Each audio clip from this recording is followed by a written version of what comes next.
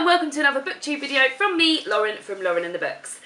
This week I'm going to be doing a book haul. Last Sunday, a week ago today, I went on an independent bookshop tour of London with two booktubers, Katie from Books and Things, I will link her channel below, and Verity from Nerdy English Girl, who I will also link her channel below. I say it was a tour. We went to 3 independent bookshops and one massive chain bookshop, so not so much of a tour, but it was a lovely, lovely day. And I saw some places in London that I wouldn't have seen before, and it was just so nice to go to all the different bookshops. So I managed to buy something in each of the bookshops that we went to, so I'm just going to go straight in and talk about it. So the first bookshop we went to was Word on the Water, which is a bookshop on a longboat, which is at the moment it is at Angel. It was going to move the next day, so I'm not quite sure where it is now, but they have got a Facebook page, so I will link that Facebook page below. But it was amazing. It was so cute to go to a bookshop on a longboat. It's a beautiful day, so when we got there they weren't quite open, so we just sat on the river for a bit, and then when we went in we realised that they were quite reasonably priced as well. It's a second-hand bookshop, which is not a problem for me. I buy loads and loads of my books second-hand, and they were all paperbacks for £2 for £5, which is really good, and a lot of them were in really superb condition.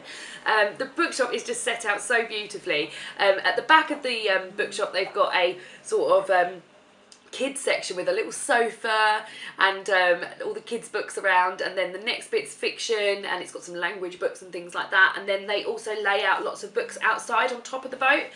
It's just a really nice place, really different to any other bookshop I'd ever been in, and it was just lovely. I bought 2 books in there. The first one was Bret Easton Ellis, Less Than Zero. I've read a few Bret Easton Ellis before and really enjoy his writing. It's a really short, nice little book, and also we spent a lot of the day talking about Christmas and things, and it just so happened that this book is set at Christmas, so I thought, oh well, I like Bret Easton Ellis anyway, and this will be a really good book to read, because in December I like to read nothing but books that are to do with Christmas, so I'm going to save this and read this in December. The other book I bought was The Commitments by Roddy Doyle. This is a book that I've got out from the library before. It's also really good condition, really nice copy, and I never got round to reading it, so I thought this would be a perfect time to buy it, and I really want to go and see the stage show, so I thought it would be a good chance to read this and then go and see the stage show after. So they're the 2 books that I bought in Word on the Water.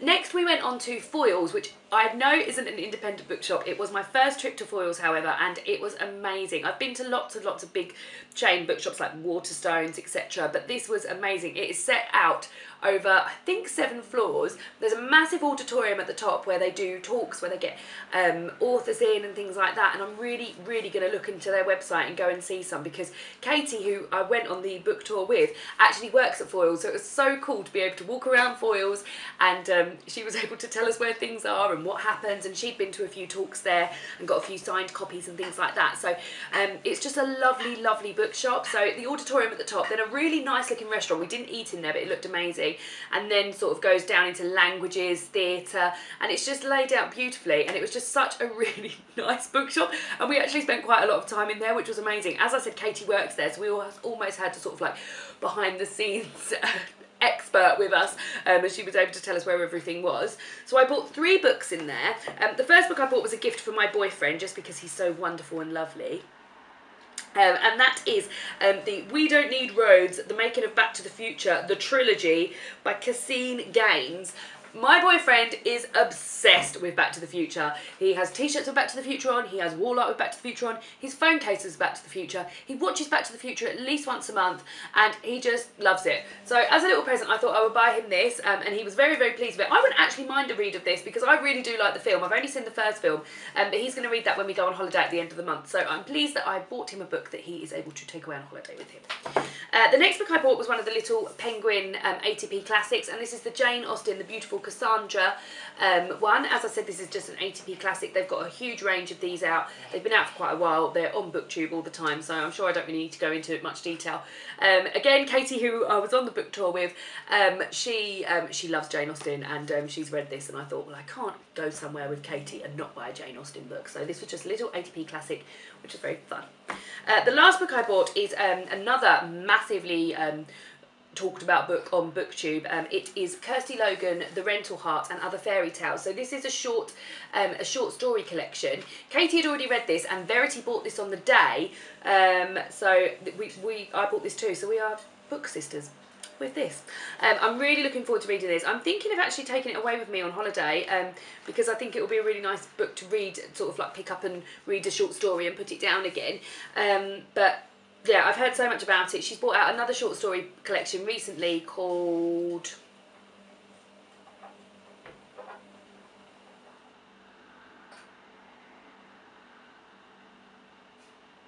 I can't remember what it's called.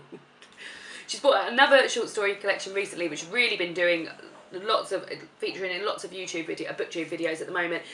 But yeah, I'm looking forward to reading this. Will be my first Kirsty Logan, and Katie said she'd actually been to a talk with Kirsty Logan there, so that was just one of the examples of the things that they do at Foyles, and I loved it in there, and I definitely want to go back. Weirdly, I was there on the Tuesday afterwards because we went to see Elf the Musical, and I walked past Foyles and I was like, let me in, let me in.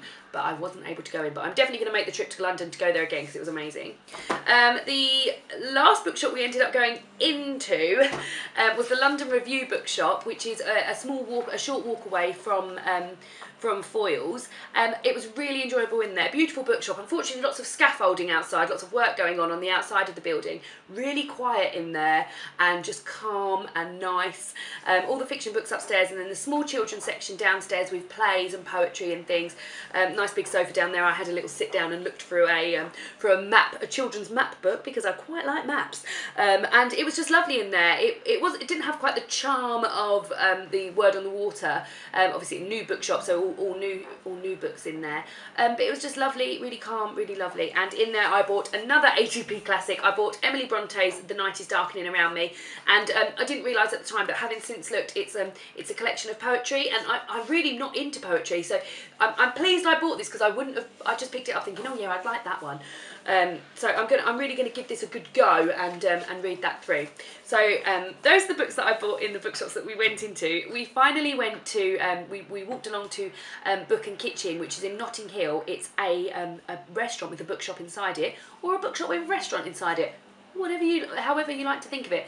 Unfortunately, it had been closed the day we went there. They had an outside visit or something. We didn't realise until we got there. So it is quite a walk from Notting Hill station as well. So we trooped up there, all excited, and then found out that it was actually closed. That's really unfortunate, but we definitely want to go back there. So we're definitely going to do this again and go to Book and Kitchen. Persephone Books is another one that we want to go to. And we're just walking back from Book and Kitchen, when we were walking back to the tube station, we noticed there's quite a lot of bookshops around there. So we're going to do another little independent bookshop tour as well. So those are the books that I bought on my bookshop tour. I had a really lovely day. It was so lovely. The weather was beautiful. It was really nice to meet up with two booktubers, and we had to chat about so many books. It was amazing, and it's really nice to go book shopping with people who are as mad about books as you are, because they've got so much inside knowledge on things, and things you haven't read, they've read, and things like that. So it was amazing, and it was such a lovely day. So thank you, Katie and Verity, for meeting up with me to do that. I hope we do it again soon, and I will see you all again soon with another booktube video. Goodbye!